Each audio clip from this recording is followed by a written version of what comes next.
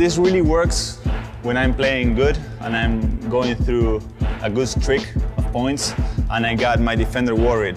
That's when I really kind of exaggerate the fake to really make him believe that I'm going to take it. And it's the easiest way to get 2 easy points. You just sell the same move, I create a distance. When you step back, just fake it. If he falls for it, you just draw the contact and throw it in the air. If it goes in, it's great. It creates 2 easy points for you, foul trouble for him. He plays in his head too, because it didn't look good for him. It's something that I'm using more and more. The best it gets is when you make a couple of jumpers before.